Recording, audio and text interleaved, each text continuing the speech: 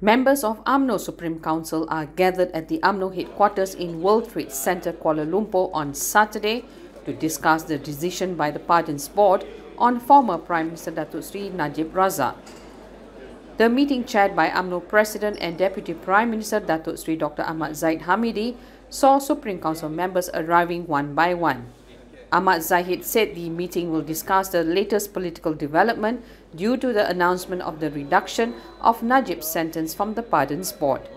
According to a statement by the board on Friday, Najib will be released on August 23, 2028, and the fine has been reduced to 50 million ringgit from 210 million ringgit.